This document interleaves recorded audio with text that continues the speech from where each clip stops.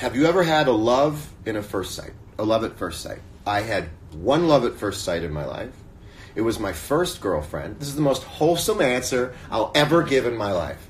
And I was at church because I decided I wanted to investigate religion myself because my parents were of differing religions. And they had the quasi-successful idea to raise children without religion. And I decided that I wanted to go to church. And I went to a Methodist church, and I saw the back of this girl's head, and I was in love with her. And it was the first and only relationship that I could say I truly could trust.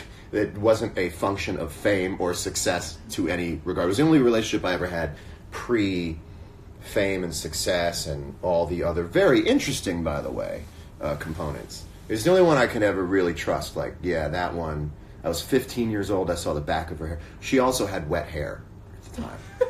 And I just remember seeing the back of her wet hair, and I was in love. And she turned around, and it was all great. It was all great. And then I found her not long ago on, what do they call that? The Facebook. But I found it was a lot of work. I put a credit card number in a couple websites to get a name, and then I pulled an actual married name. Once I got the married name, I went, well, here we go. And then I saw pictures of her, and I hadn't seen her in years and years and years. And this was actually on a Sunday night. Had a little cry.